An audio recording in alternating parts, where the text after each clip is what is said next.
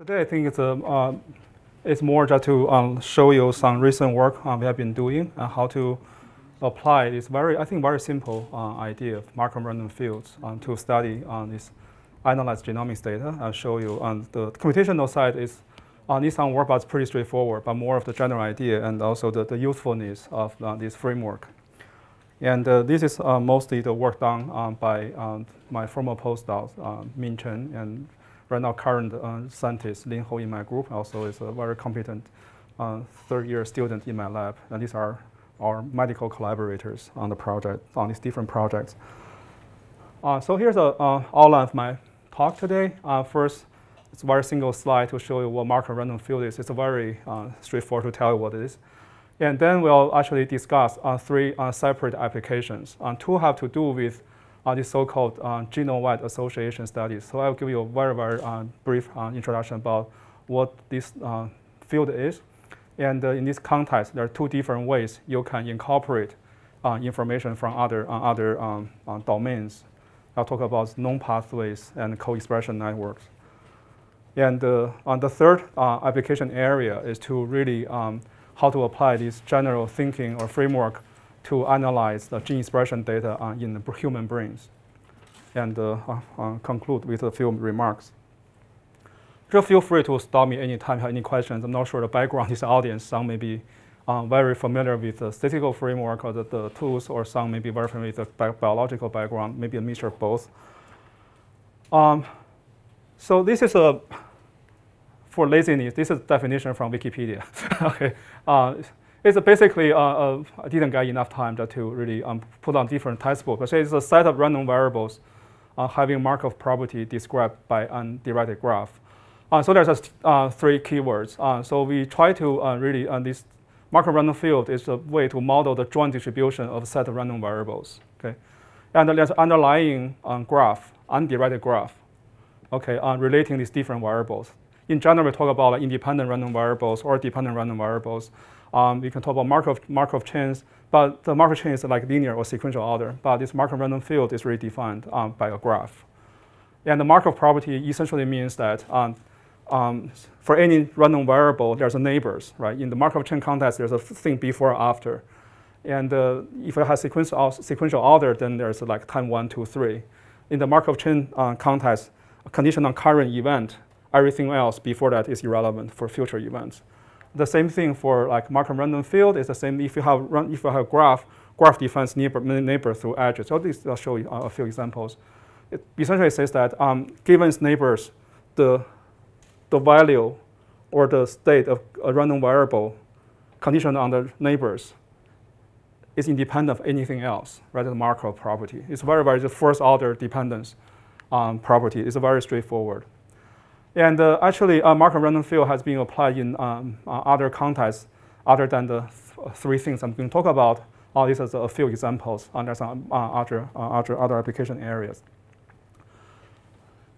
So the first major topic I'm going to discuss about the application or usefulness of Markov random field concept is about genome-wide association studies.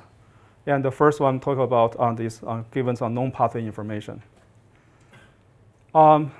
So it's a very brief overview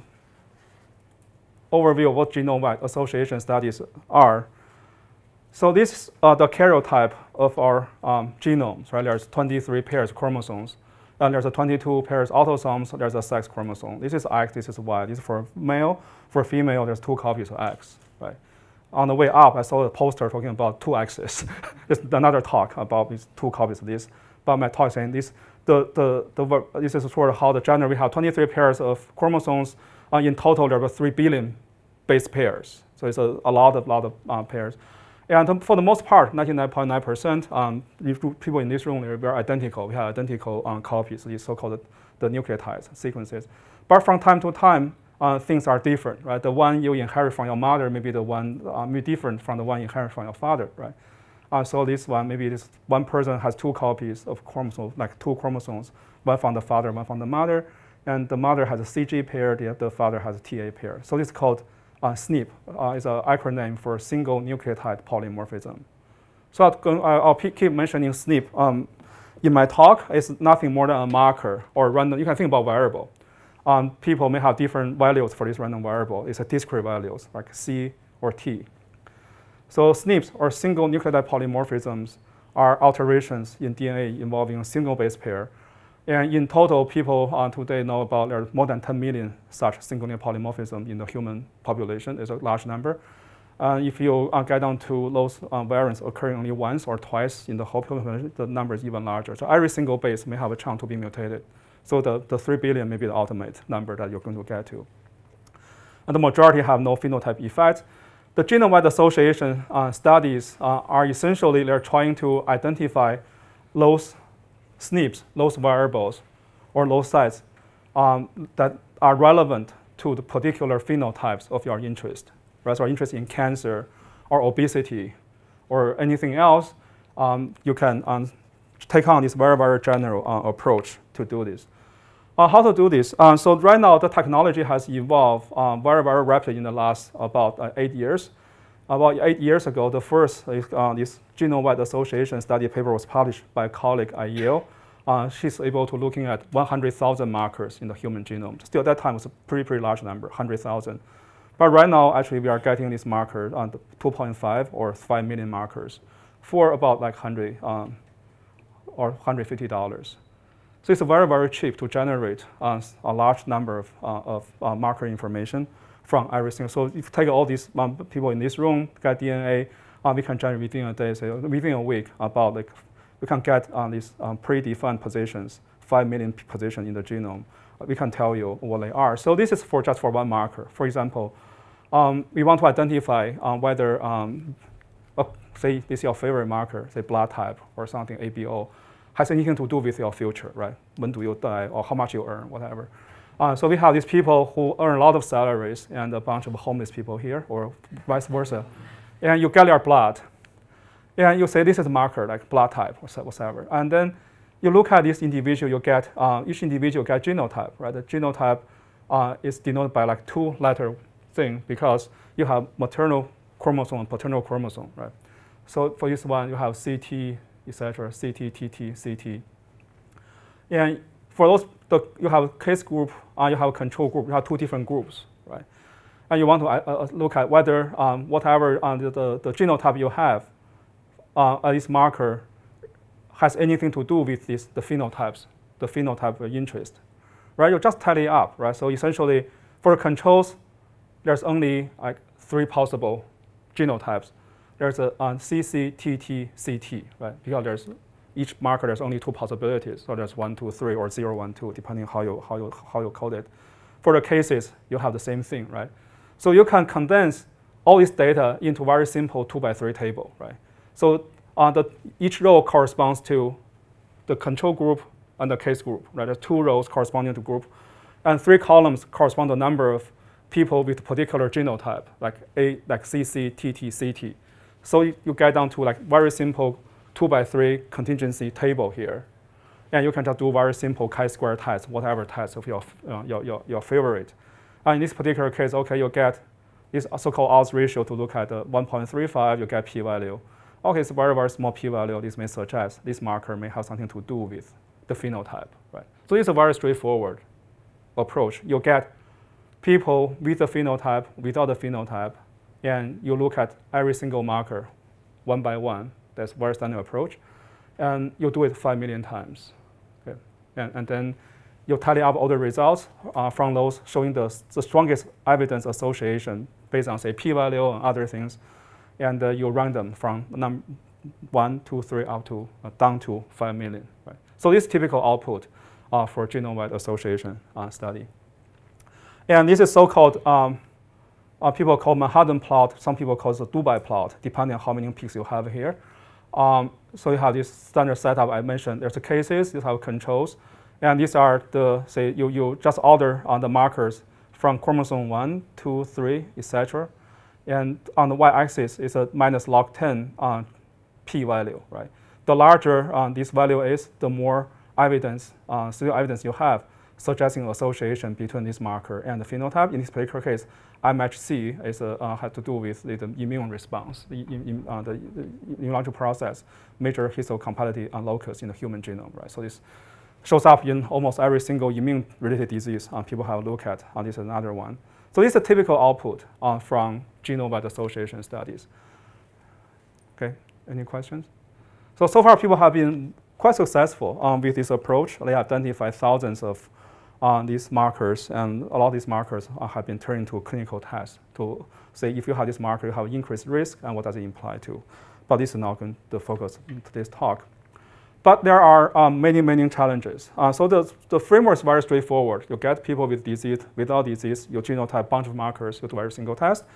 For some diseases, like the one we have been working with, like a Crohn's disease, there are about 200 things have been found to be associated with the phenotype. So that's been great success. Other diseases a lot more challenging, like schizophrenia. The most recent paper just appeared in Nature Genetics that found, I think, about 20 based on like 15,000 subjects. Other phenotypes also I'm involved in, like substance abuse, like the nicotine dependence, right? Or the other substance abuses are a lot more challenging to identify. The other disease I'm going to talk about later on, the Crohn's, the autism, is another challenging disease where this general approach doesn't really work out well. Okay. Questions? Yeah. So is the reason that is true is that the phenotype isn't very clear in many of those other? That's a great point. Yeah. So it's not clear, like schizophrenia, bipolar. There's a lot of Yeah, and another thing, the epilepsy. There's tons of subtype epilepsy. People have very, very challenging time to identify markers associated. The phenotype is a key here. Yeah.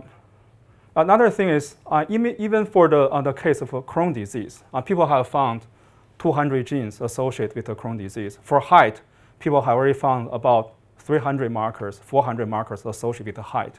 Okay, but given those already found, there are many others that remain to be found. And there are different approaches to estimate how many things that haven't been found, right? For Crohn's disease, people estimate maybe about 1,000 still out there. For height, maybe thousands or even more. So so far have been successful for those markers with like pretty good, or you can say this, not strong or moderate effects. But most markers, they have very weak effects. So in order to identify those markers, if you just do this very standard approach, doing this one marker by marker, you may be able to do it. You may need to recruit maybe 1 million people or 2 million people. Which people actually already use, like for blood pressure, people get to 100,000 people put together to identify these markers associated with blood pressure. But still, this simple approach may not work out well for all those things associated with the phenotype above a certain threshold. And the major, another thing is, let me say there's also multiple comparison issue. That's that. So this one, you may say, okay, this is a very, very significant result, right? 10 to the minus 7, think of p-value. Usually, in most studies, 0.01 is a cutoff. Anything below 0.01 or 0.01, we feel pretty comfortable, like saying we can so-called reject the null hypothesis, where there's no association between the marker and phenotype.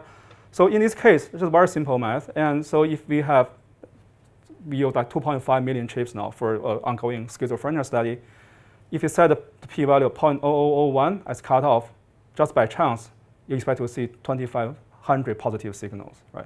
Just by chance. If the belief this p-value derived is valid. So usually people use like 5 times 10 to the minus 8. If you multiply by this by 1 million markers, that gives you the overall control 0.05. That's what people use, right? So if you couple these weak effects that are difficult to detect, also people are concerned about this multiple comparison issue that give you need to really set a very, very stringent threshold, then it's pretty much hopeless, right, for those markers to get to this level of evidence of statistical association. Right? So the idea is now, if we go a little bit beyond what we have been talking about, doing single marker by marker, the only way to move forward is maybe we can take advantage of other information people know about.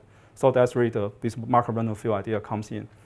And the major goal of the GWAS study is really to say if you have 1 or 2.5 million markers, the goal is, for any given study, the goal is not to make a definite, this is what to a certain degree, we make a definite statement about these markers are associated with disease.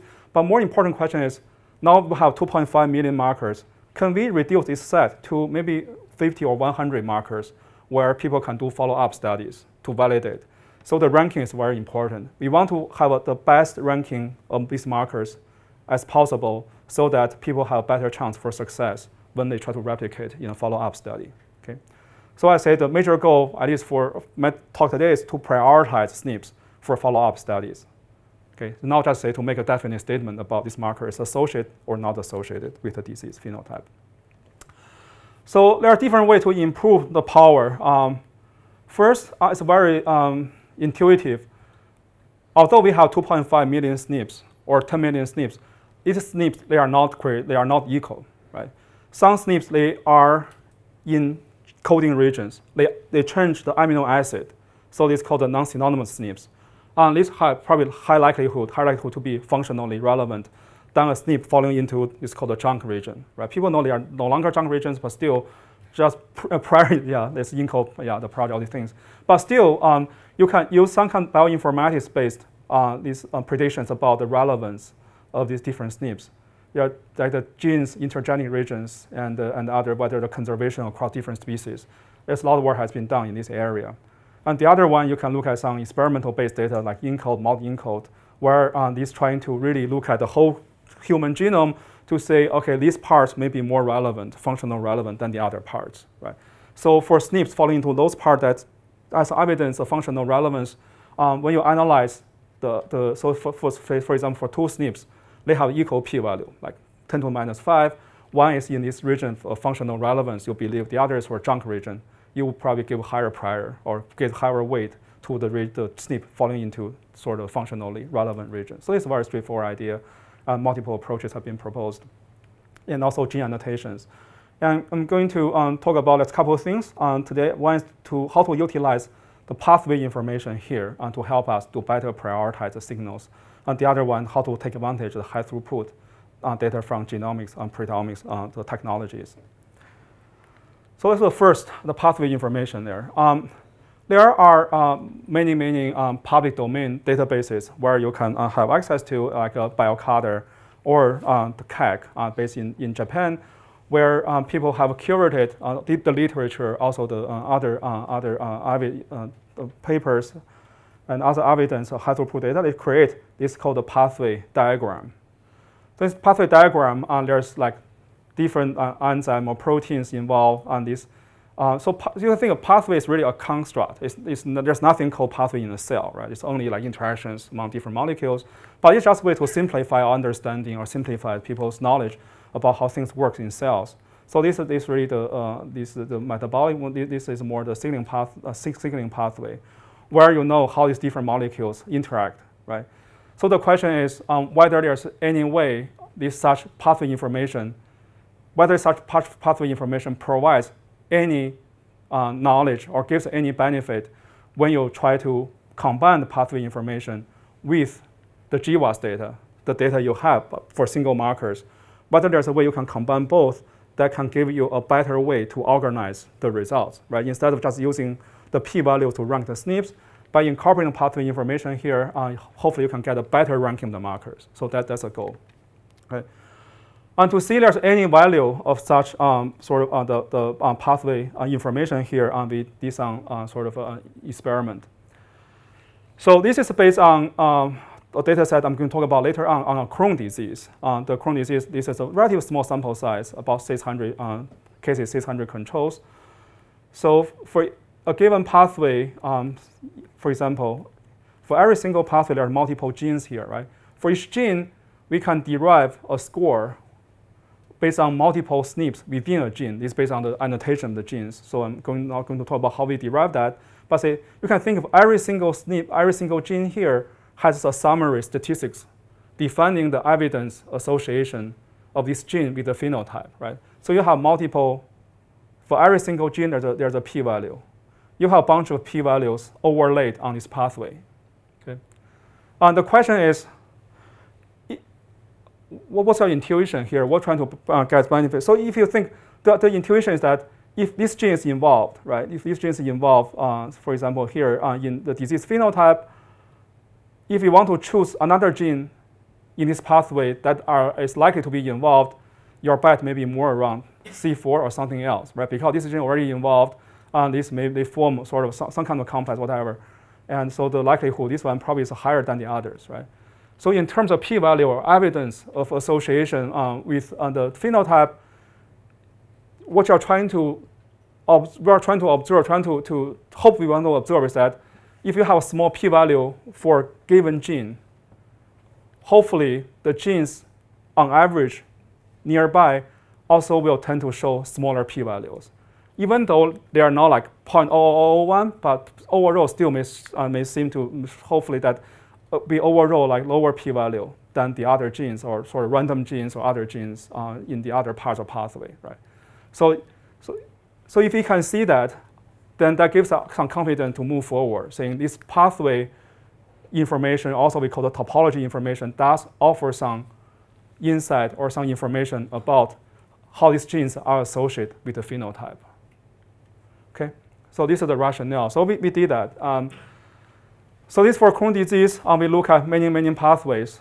So for each gene in the pathway, we just gave a cutoff, 0.15.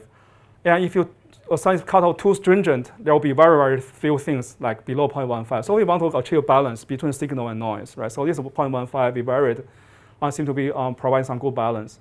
So we label each gene with either +1 or -1 at a specific significant cutoff 0.15. So given say the GWAS, the genome-wide association data, now every single gene here has a label now, 0.1 or +1 or -1, depending on the p-value at this particular cutoff. So based on the same rationale what I discussed earlier, so we want to see clustering of +1s together, right? Maybe not so much for -1, but saying we want to see the plus ones seem to be gravitate towards each other, right? Then that suggests maybe some evidence showing that there are some kind of neighboring effects. And so for a given pathway, there are many edges. We just count the number of edges where both nodes are labeled +1. Okay. So for example, in this one, there's many edges here. We just look at every single edge to see the pairs. Look at this one, how many pairs actually they have both one. We call it DK. Okay. So how to look at whether whether this DK is large enough to be interesting or not. So we just very simple procedure. Suppose the label +1 or -1 has nothing to do with sort of the neighbors, the topology. We just permute them, right, in this pathway, and we recount them, right? So we can look at this DK as what sort of to characterize or define, quantify the neighboring genes, both showing evidence association at this relatively loose cutoff 0.15. When we permute them, we say if there's nothing there, we can say what that number should be. We compare this DK to this permuted DK. We permute multiple times. And if this DK, suppose this DK is, for example, 5. On the other hand, for the permuted set, if you permute 100 times, only 10 out of 100 times, the DK is 5 or above. We gave this one a sort of, use this 10 divided by 100.1, right? So if there's no clustering, there's no topological relevance, we expect this one to be somewhat uniform between 0 and 1, right? If you look at its permuted p-value. But we run this across multiple pathways, but we do observe this tendency of skewness toward the left, suggesting that on average, what you actually do for the real data, you will observe a tendency that the associated genes, they tend to cluster together based on this topological information you have on pathway, right? So that's the first thing we did. I said, okay, let's, maybe it's something worthwhile just to exploit this feature to see whether we can get better ranking of the genes using this pathway information. Okay, yeah. So was your basis for choosing a particular gene or pathway some expected relationship to the Crohn's disease, or was it just because you had one SNP high relevance in that pathway, so therefore the things? No, this is a tally up about like 600 pathways. There's no. So you don't. No, they're just no, yeah. Yeah. I'm not a biologist, but I'm just curious. How complete is the pathway information? Very limited. very limited. So I'm going to talk, that's the second topic, yeah. For the KAG pathways, there may be like 4,000 genes out of 23,000. So it's a very partial and biased selection, yeah. Okay. So this gives our about 4 or 5 years ago, we started to actually have this idea, and it took us a while to implement. But this is a very simple the setup. So we start from like interaction pathway. We'll talk about co-expression network later on. Say, if you assume it's to be known, that the KAG pathway to be known, and what we observe, also each gene, suppose there's a hidden or unobserved latent label for that gene, either associated or not associated. We call it a +1 associated, -1 not associated. This is what we are interested in making inference about. And this is given from the pathway database of your favorite choice. And this is what we want to infer, and this what we observe from the genome-wide association data is for each gene in the pathway, we have some kind of measure or score to quantify for the data you have how much evidence there is for this gene to be associated with the phenotype, right? So essentially what we're trying to do is, without using the network, we make inference about D purely based on Z, right? This is the evidence. And now we try to incorporate the network information here. So we have to make inference about the D, the disease label, conditional on the network structure and the observed evidence association at per gene level. Right? So this is where we try to incorporate the network information. So this is where this Markov random field comes in to help us. So we model the pathway as undirected graph, although in reality, like for signaling network or mathematical, there's a directions. But we just say we don't know how to deal with that. Let's say let's treat it as undirected graph. Okay, just say this is here and treat it as undirected. And we model the dependency by Markov random field. So for example, for this gene here, what this implies is that there's an underlying disease association label, can be either -1 or +1, meaning not associated with the disease or associated with disease.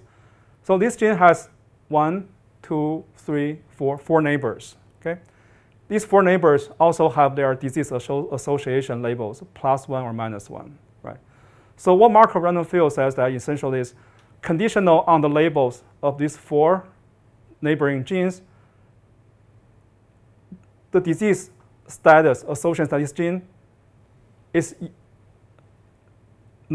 has nothing to do with the disease association labels of all the other genes in the pathway. This is only dependent on neighbors, but nothing else. Okay, so this is just a very simple way to conceptualize, to formulate the way we observe. In reality, you may argue that probably this may not be the best. There may be other ways to say the second order, but this sort of sounds to be a compromise between incorporating dependency and the computational feasibility. Right, so this is a simpler way to say, now we model pathway as a graph. These are the different genes, and the nodes we define +1 is associated with disease, -1 otherwise. And this is really the random variable defining this Markov random field, Si, can be which can be either +1 or -1. And so this is say the spatial random factor, but it's really actually defined by this graph. And we try to infer this as based on the network topology and also the observed evidence of association at per gene level. Okay. So how to formulate the prior distribution on this? How we say this is just very standard. The nearest neighbor gives measure. It's very easy to see how we define. So this is really the prior distribution. Suppose you have n genes. In total, you have 2 to the n power possible configurations, right? +1 or -1. So each possible configuration is associated. There's a sort of the density or the probability associated with that particular configuration. That's defined by these sort of multiple these terms here. So this is more of the average. How likely a particular gene is involved has nothing to do with the topology, right? So this one essentially to say that tau1 defines the neighboring effects for positive association or true association here, right? We can talk about this Wi and Wj more like So it's IISI, IISJ, saying if they're both +1 here, and this will encourage neighbors to be both associated with the disease, right? So this one. And this one encourage the neighbors to be not associated with the disease. This is tau 0 and tau 1. These are indicator functions, and these are parameters. So this is a very standard setup. And if you look at this one, you say, now this prior does impose some kind of spatial dependence, or this graph dependence about the labels for different genes on the graph, and only involves neighbors. Okay. And I'm going to skip the more of the derivation here. Is pretty straightforward. My time. Okay. This is I think after you have this sort of setup, the following is pretty straightforward. It takes some time for a postdoc, like a year's time, just to figure out the mechanics, how this works. But it's pretty straightforward to get it done. I'll skip that. So first, we just look at how well this really works in the scenario where we know the truth. So this one case, we have disease model. There's a 3 genes involved, G1, G2, G3. And they form sort of like a clique in a way, not quite, but in the graph, they're like pairwise associated, and the other they are not. And we assume that this is a multiplicative genetic model. Someone's disease risk is dependent on multiplicative effects of these 3 different genes. We vary how frequent the mutation is in the population, how common or how rare the disease, 5%, 10%, 15% in the population of people in the population having the disease. Also the effect size, right? How strong each gene has effect on the phenotype. We assume there are 600 cases and controls for each model. We simulate, for pretty cheap to simulate 500 data sets. We look overall how well on this. So just focus on the first one. There's multiple things here. So in case the disease is a 5% in the population, and the effect size is pretty small, 1.05. And if you look at the minor allele frequency, 5%, in general, if you do a p-run, and if you rank all the genes by the p-value, and you can see if you want to pick up genes based on AUC, it's hopeless, 0.5. It's like a random. If you based on the posterior, you do a little bit better, like 0.55. You get significantly better if you have a higher prevalence or stronger effect. But in every single case, you see this is the result purely just using the gene level evidence without incorporating the topology. And this is really incorporating topology. You do see its improvement to identify the genes truly associated with the disease compared to the genes not associated with disease. This is a little bit more complex. You got similar results. Now, we apply this to Crohn's disease data set. That's really the motivating example from collaborator Judy Cho at Yale, who's going to leave for Mount Sinai in a couple months, unfortunately. So this is one of the most successful diseases that have been studied based on the genome association studies. And this is really the area involved is the gut disease. You get this. It's very common among the Ashkenazi Jews, and also more common like in the Caucasian population than Asians. This just show a timeline. This is now the most recent one. So the most recent one has about 170 genes associated with Crohn's disease found. So the first one that was there's a Science paper. You can see the timeline. Starting from here, picking up, and it goes still shooting up in terms of how many genes people have found to be associated with the Crohn's disease. For this particular exercise, we look at the 30 genes that was found to be associated. Probably people know they are truly associated. And we see how well different approaches can truly recover these genes. So this cohort has it's a small sample size, 401 cases and 433 controls. The most recent one has about 50,000 cases, 50,000 controls. That's where the difference between like 3 or 4 years. We look at the pathways from CAC. This is Kyoto, the base in Kyoto in Japan. It's BioCarter and GenMap. So what's shown here is really a comparison of looking at the AUC, the area under the curve. It's just more summary how well we can capture the genes that we know for sure they are associated with the Crohn's disease. And the larger this AUC number is, the better the approach is. So the x-axis corresponds to how well, so each plot represents a particular pathway because we want to use pathway information. And each particular one, so this says the AUC based on the posterior, trying to the approach using the pathway topology information, and the other one not. So in general, you see this overall shift towards like to the right. In saying on average, actually we do a better job by incorporating the prior information into this. Any questions? So that's how we get started off on this particular Markov random field. So we felt pretty good that this may work. And yes? I guess one thing that sure. I was thinking about while you had yeah. the figures up, in your simple model network where you had the 3 genes, right. you had what looked like a bypass connection between the top one and the bottom. Right. Does that imply just statistical association, or does it imply some alternative pathway? Oh, this one? Mm-hmm. In other words, if this were a pathway, I wouldn't expect the top one to go to the bottom one without passing through the middle one, unless there was some weird alternative way of making the compound. No, actually, this is very, people in network have identified this kind called a feed-forward loop, very common. Rather, 3 proteins, A, B, C. A can can activate C through B, or can activate C directly. There are 2, yeah. So this is probably the most commonly observed so-called network motif. We call the feed-forward loop. Okay, so, well, we talked about that. Right, yeah. I'm curious what that means in terms of our chemistry. I mean, I can think of some examples that are sort of like that, but. Right. Yeah, okay. Yeah, actually, someone like in Israel, the Uri Allen, and that's how he started his career by capturing these so-called motifs about 10 years ago. And he has a whole book talking about these different things. So statistical relationships, but it must have some. It's a regulatory relationship, right? So they have like different biological systems where you cut these different proteins, how they interact with each other. Yeah.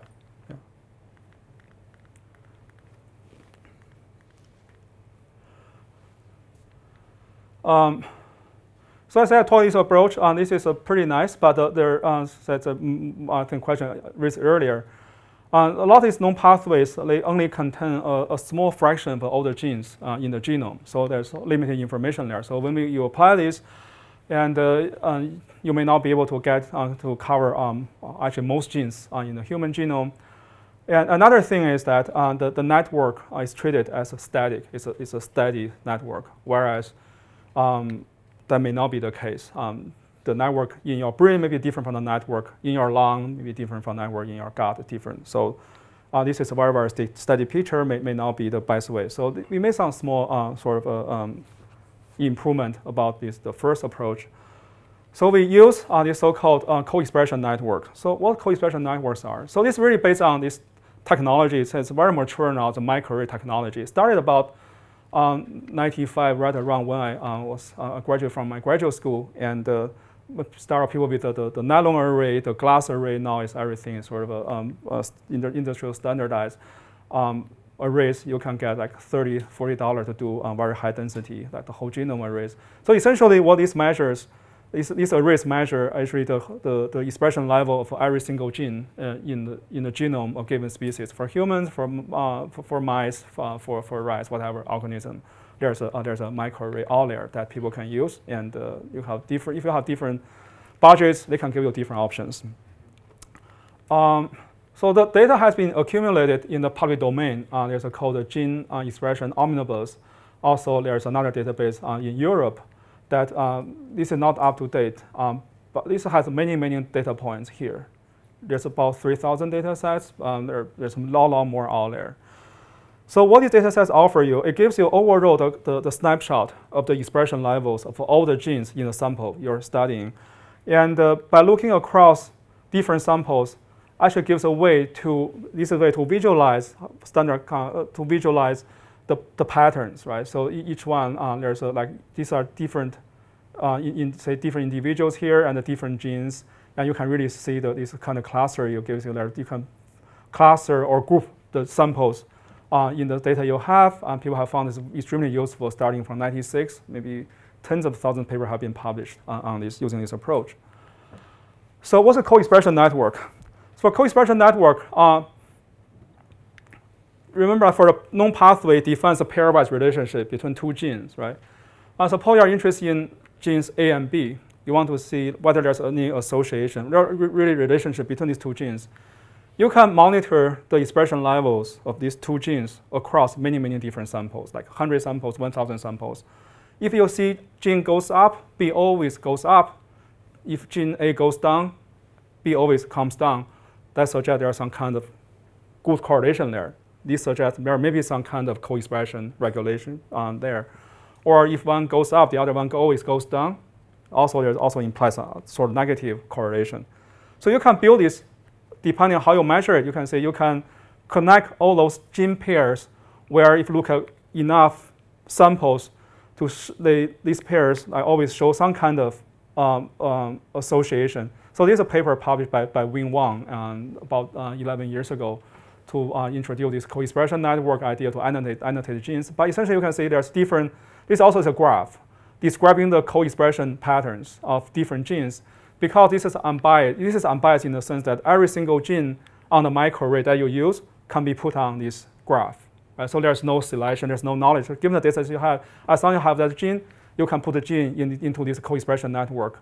You can think of this number here, 1 or 2, to define the strength of the association, right? Depending on, say, the correlation, whatever correlation you use. And this sort of there's different annotation, different colors for the paper. Their paper tries to use even to annotate the function of different genes. But it's just so the idea of these co-expression networks. Okay. So the co-expression network has been applied, and say you can apply the same idea, saying if this gene is associated with a disease, the neighboring genes may also be associated, more likely to be associated with the gene than a random gene, so called defined random. So in this case, there's no difference between a known or curated pathway and this co-expression network, right? That's the same thing, right? You can just apply the same type of methodology, defining this Markov random field based on this co-expression network. People have done that, and people have found success, been successful. But what we found actually, this work by Lin Ho, a scientist in the group, is that actually it turns out to be actually more useful, not only just focus on one network, but by contrasting two networks, the network from diseased people and the network from the normal people, right? So the assumptions are that diseased genes undergo extensive rewiring. If you compare the normal people to the diseased people, right? So there are a lot of things changed between the normal and the diseased people. They are not just changing in a way like a per gene level, but actually through the co-regulation of the different genes. And so most interactions, actually, you look at the data, not changed, regardless of the cell state. But those things that haven't, even though there's the two, like gene A and B, they are highly correlated, right? If they are highly correlated both in the diseased people and in normal people, probably it's not as interesting as two genes A and B. The correlation only changes, right? It's the correlation only in the diseased people, but not in the normal people, or vice versa. Okay? So we call this approach, we call this guilt by rewiring. We contrast two different networks. Okay, so this is the basic idea. So you have these 4 different genes, and we can get 100 people, 200 people, and we can define the pairwise relationship between each pair of genes, right? So you can see there's a 3 pairwise co-expression. It's a co-expression network defined in the control group, and this is a co-expression network defined in the disease group, right? If you compare the two networks, these 2 blue edges, they are both present, right? Whereas this one is only present in the control group, but not in disease, and these 2 are actually new connections that appear in the disease people, but not found in the control group, right? So the rewiring network between these 2 is defined by 3 edges, right? So the working assumption is that this network, if we want to make an inference or try to utilize the co-expression network information, this network probably is more relevant, more informative about the disease association status than either one alone.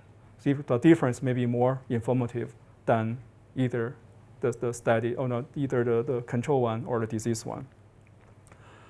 And so we explore that and to see whether actually that's the case. So we thought this idea and try to see whether there's any evidence suggesting that this rewiring idea concept may actually work. Again, we went to the Crohn's disease because this is a disease that people know a lot about, and a lot of things have been found to be associated with the Crohn. So that's sort of, when you have a lot of signals, it's much easier, better to deal with. And so we look at two different data sets. There's an NIDDD cohort collected by Judy Cho, about 1,000 subjects in total. This is a Wellcome Trust case control cohort. Wellcome Trust case control cohort. They have about 3,000 controls, about 2,000 cases. So it's a much larger data set. They use different genotyping platforms. And the reason we use these two different cohorts is that, as I mentioned, so in this exercise, we want to see whether by incorporating this rewiring information, we can get better prioritization, better replication rate. So we use this data set more as a discovery cohort to rank all the genes and to see how well these ranked genes are replicated in this WT-CCC cohort. So this is a discovery cohort. This is more the validation cohort. And for micro data sets, so this is more the standard bioinformatics approach. We don't have any local people who have microarrays, so we went to the gene expression omnibus and pull out one data set. This is published in Inflammatory Bowel Disease Journal. This is Agilent whole genome microarrays. There's tons of platforms there, about 19,000 genes. That data set involved 99 cases and 72 controls, right?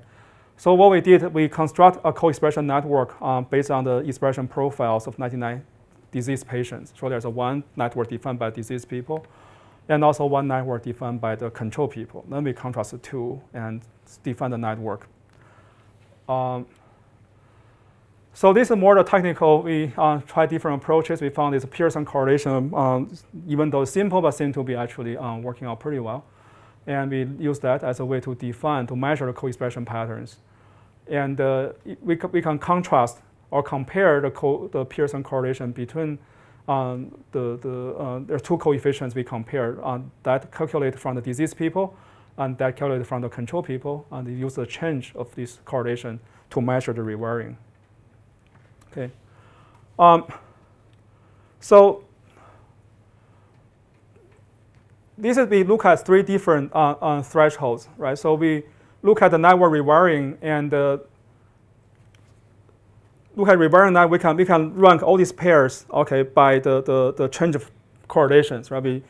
We can define cutoff, saying if the change is above a certain threshold, we keep the edge. Otherwise, we throw out the edge. And we can try different the density in terms, in the sense that now this one probably involves more edges than this one. So this says you look at like 10 genes in total, there are maybe 45 pairs, right? So this density say we keep 4.5 edges. This one we only say keep 5 or 4.5. No, this is 0.45 edges, right? So this density refers the total number of edges you keep versus the total possible edges. And as you can see, when we look at this in terms of, we look at the edges, right? And we can also look at the genes in those edges and to see whether they are enriched in the co-expression network or this the rewiring network. We always see some better enrichment in the sort of the rewiring network. Also, you can see as we keep fewer and fewer edges, there's a better enrichment. And also we look at this one look at the edges. So in general, we do see this evidence saying that for the rewiring network, there's really evidence suggesting that the edges connecting these two nodes, when there's an edge connecting the two nodes are more likely to have the same disease association status. It's the same thing as the pathway I described earlier, but a different way to get to the topology where we can start to define the pathway information there. And essentially the same setup. And this is more the empirical data to demonstrate that actually there's some merit for this rewiring or this Gilbert rewiring approach. So if you look at the x-axis here, it's saying we start with the NIDDK data set. We rank all the older genes, right? Either based on just the sort of the baseline information there, or no, this is based on the not prioritized list. And the prioritized list, where we try to incorporate network information here. We look at the replication rate in the WTCCC cohort. In general, you see the kind of strange the bump here, but in general, you do see that if you incorporate the rewiring information, you do get actually higher replication rate in the replication cohort.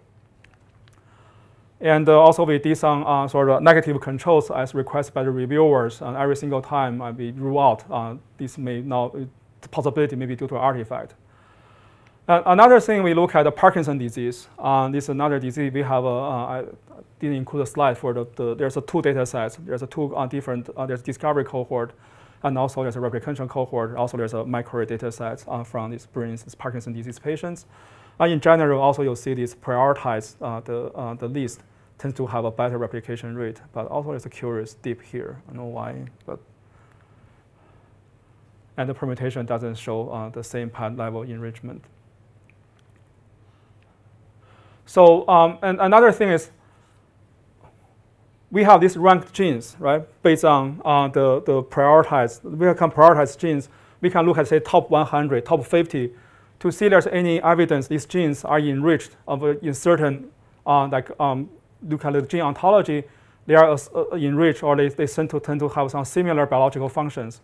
For Crohn's disease, the top genes, they are sort of enriched in the insulin receptor on the signal transduction. It's a very, very generic general terms, but that suggests a kind of immune-related response. Whereas for Parkinson's disease, the prioritized genes actually are enriched in neurological system process.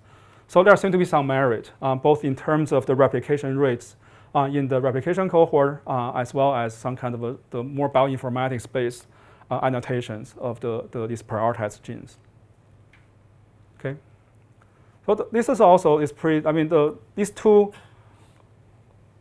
approaches they're the same framework, the same topology, but we derive the topology from different ways. One is based on known pathways, the other way is based on the change of co-expression networks. I think the last part I'm going to talk about, this also has been applied to study gene expression patterns in human brains.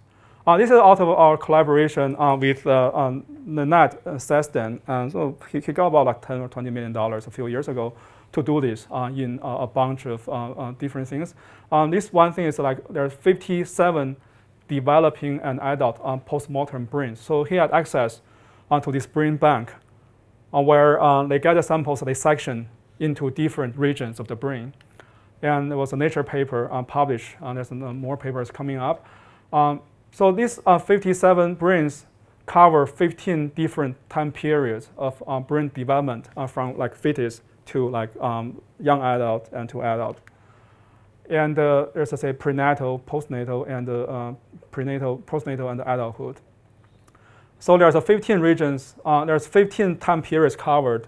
It's 57, so it's a small sample size, relatively speaking.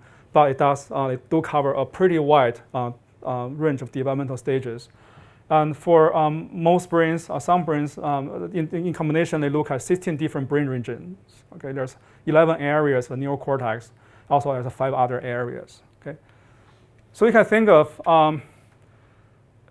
it's a pretty interesting data set. You have like the spatial patterns, right? You have different brain regions. Also, you have temporal patterns, but they come from different individuals. But in their initial analysis, they look at say one region or one time point, one time. So even though there's about in total 200 something like micro data sets, but coming to each particular time point or particular region, the number may be only somewhere between 2 and 5. So if analyze data, just look at one time point, one region, the information is pretty limited, right? But that's how they did the initial analysis. They feel like there must be some way of borrowing information across time points also across different brain regions. Okay, so this is the basic motivation for our approach. There are two biological questions they set out to us in their initial paper. Right? The first one is simpler. So identify for a given gene of interest whether a gene is expressed or not in a given region or in a particular stage. We look at gene A, whether it's expressed or not. And the secondary question, or second question, the follow-up question is whether a gene is differentially expressed between two developmental stages. Right? Compare condition 1 or time point 1, time point 2, whether there's a differential expression. Right? So there's two different questions that people ask. So the challenges are, as I mentioned, that it's a very low sample size. If you just analyze one region and one time point for our analysis, we need to borrow information across brain regions, and also we need to borrow information across time points. Okay. And as you can imagine, we also again try to capitalize or utilize this this Markov random field model to take advantage of this sort of people. The data also suggest that way. We did a lot of preliminary work to really see that's really the patterns. The regions, like the cortex regions, are more like each other than other regions. And also, if you look at two nearby time points, they are more like each other than time points further away. So your intuition, but we spent some time, actually quite some time, looking into data, and that's really the case. So again, we utilize this Markov random field model to borrow information across regions and time points. Essentially, if you just look at what the bottom equation is where for the question 1 in terms of whether a gene is expressed or not. And so we slightly changed the notation here because the student, Leon, he preferred different notation, not -1, 1, but rather like 0, 1, but makes it a little bit awkward. But so anyway, so this is really there's two terms, right? So for each gene, this is really the latent state, 0 or 1, right? This say if a 0 is not expressed, if 1 is expressed, right? And if it's not expressed, due to sort of measurement error, the microarray noise, is still the average intensity may not be 0. It's set as a mean, but lower mean than when the gene is expressed. So this is more of the, if you look at the older genes on a particular time point, you can think about a simple mixture of two normal distributions, right? Genes expressed and genes not expressed. So there, try to correlate whether a gene expressed or not expressed to its neighbors. So this particular given region, but all the other regions in the brain, right? So we assume if a gene is expressed in one region, it also probably tend to express in other regions.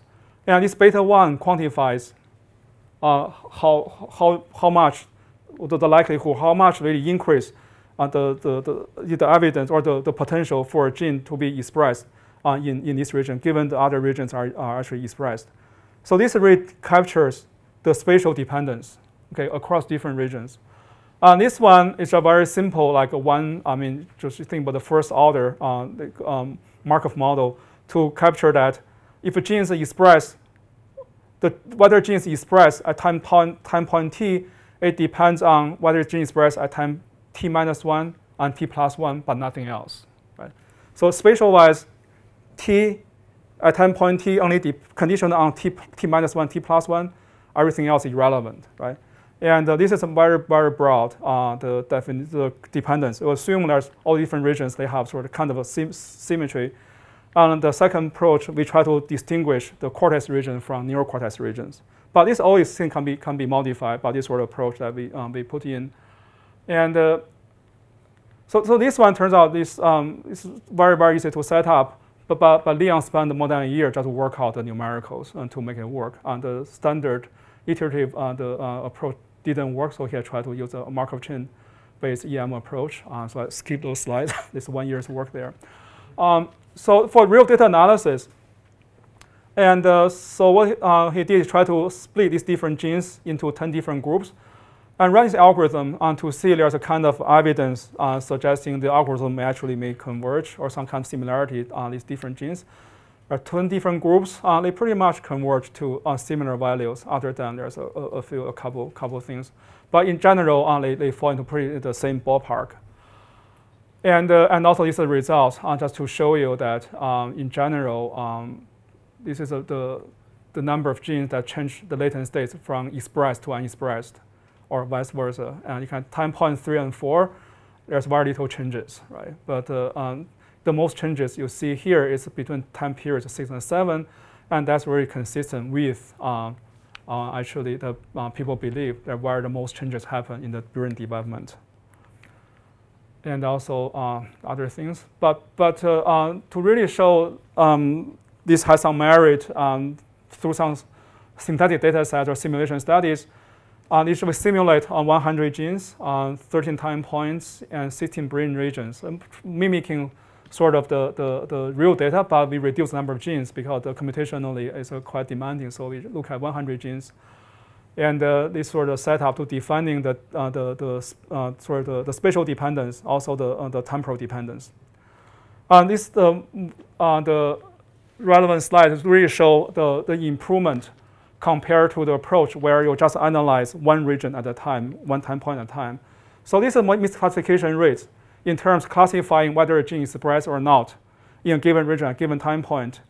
And this is based on the Markov random field model. It's about 10%, 8%, depending on the separation between the expressed genes and non-expressed genes. The non-expressed around 0 here.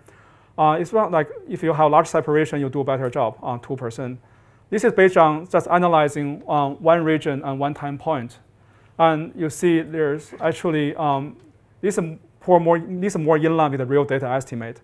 There's a big difference between whether you borrow information across regions, across time points, versus just analyzing one time point and one region at a time. And for the second question, to compare whether there's a gene change expression level between time point 1 and time point 2, it's a similar setup. It's not going to, but the only difference here, we try to distinguish the cortex region from non-cortex regions here. Because when we analyze real data, for the previous one, we didn't see much difference in terms of similarities, in terms of expression. But in terms of differential expression, it does seem to be some difference between the cortex region and neocortex region. So we separate them into two different regions. And this is the details. Again, just skip those. You can send you the paper if you're interested in this is more the technical details. But in general, for real data analysis, and we do see under some, by imposing the kind of spatial dependence and temporal dependence, you are sort of imposing kind of, there are some similarities. It's no surprise when you look at across, compared to like analysis based on single time point, single region, you do see more similarities, so there's no surprise. But then we say whether that has anything to do with reality, because for those things, the only data we have actually the data that from Yale, nothing else.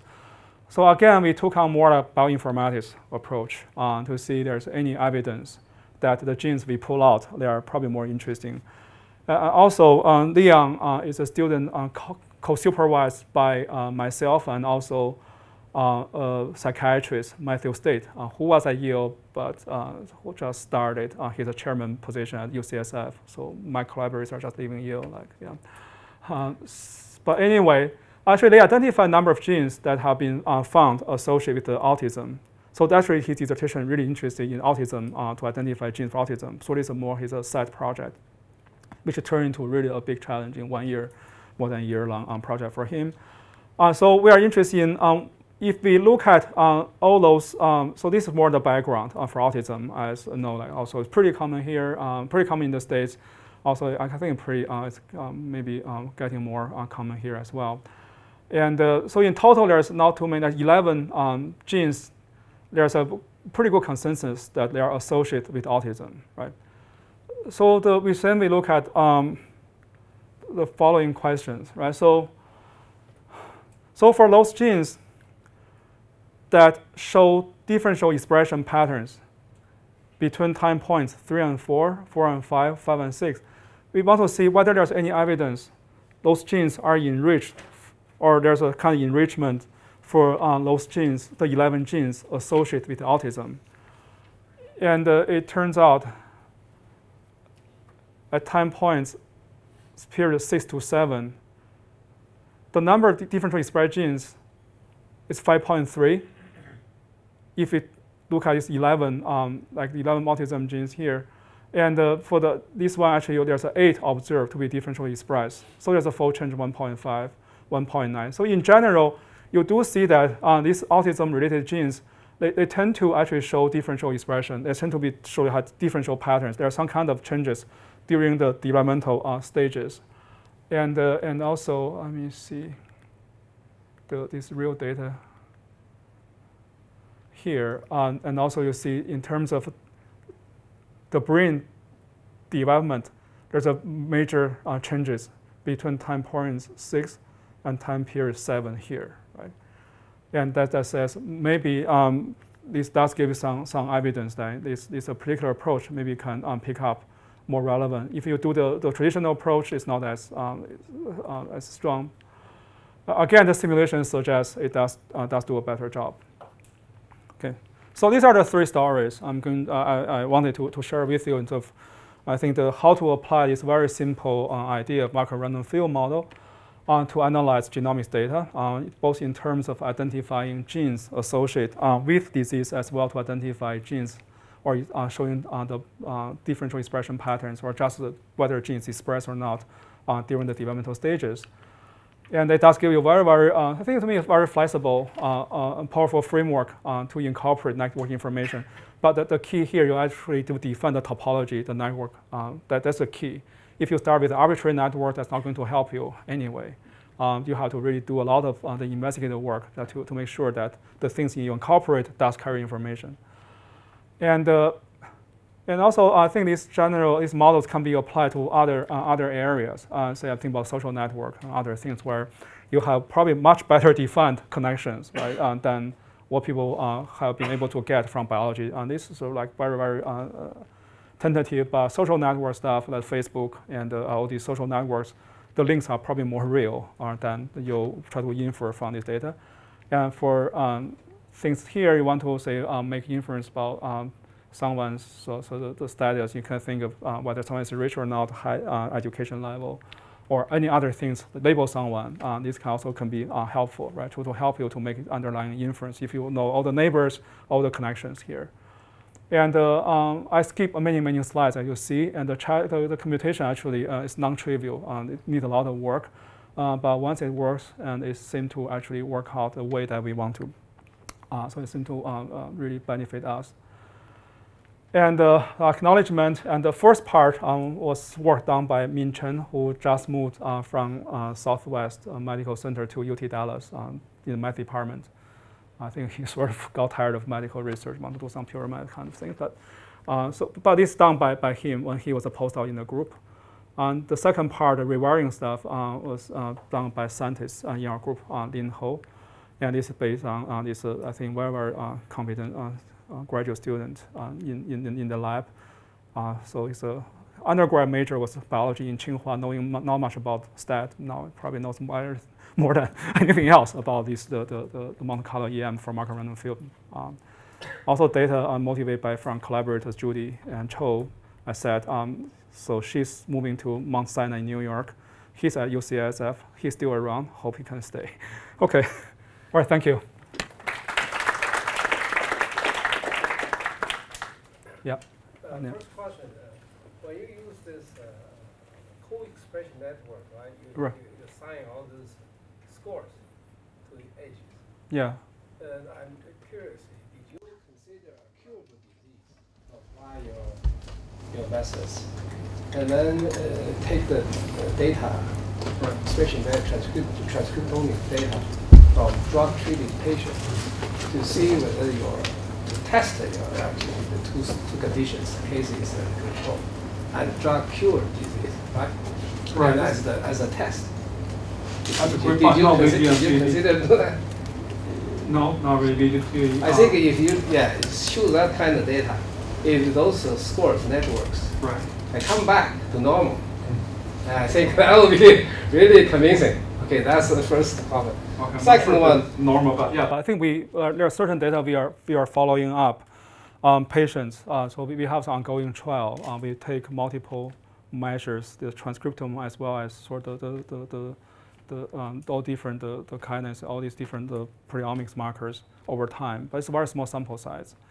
To get this network inference, you need decent sample size. But I think in principle that can be done, but we haven't. But it's a great point. We can probably explore that. Yeah. Sorry. Yeah. Second point. Yeah. Second one is you have those transcription data, and when you think about SNPs, right, is use topology data to enhance the prediction association markers. Right. Did you consider incorporate this expression data that make the topology data? Because when they construct, normally it's done in vitro, in a heterologous system, and that doesn't mean anything in terms of tissue and temporal spatial regulation or cell type specific. And then if you can use this one integrate together, do you find the changes in association markers? Good, yeah. Sounds we need to have a joint student, right? Yeah.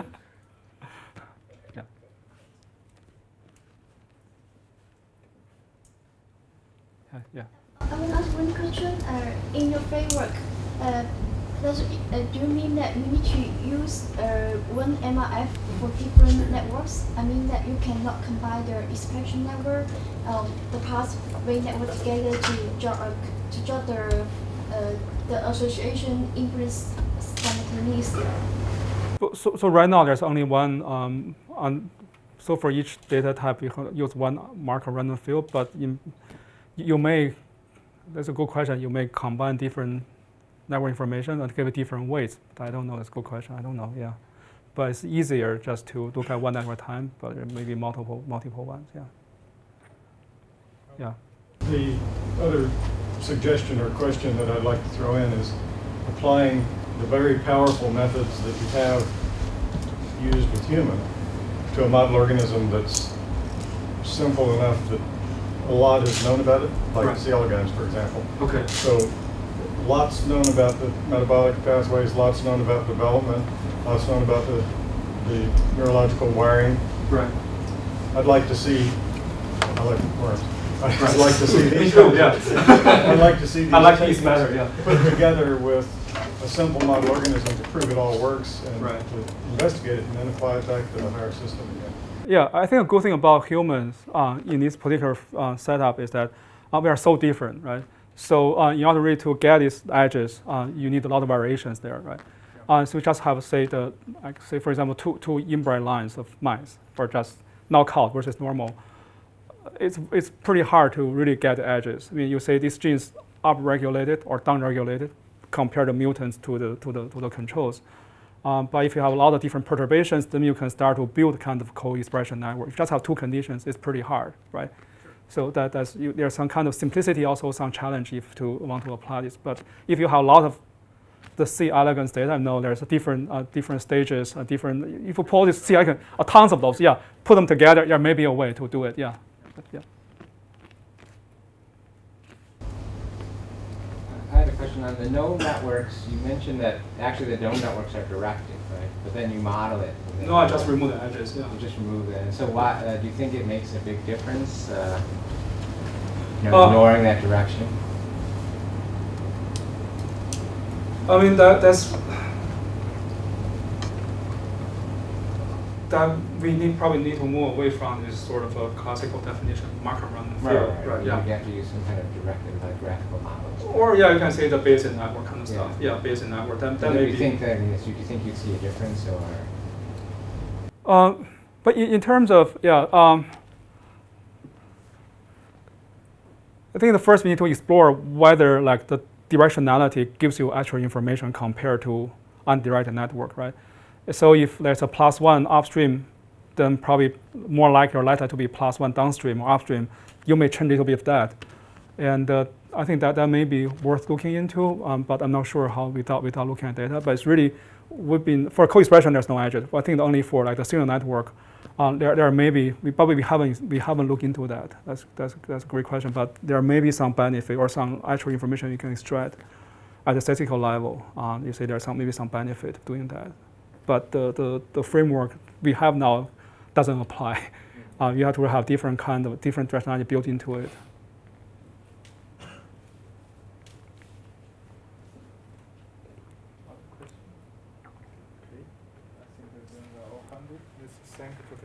Okay, thank you. Yeah.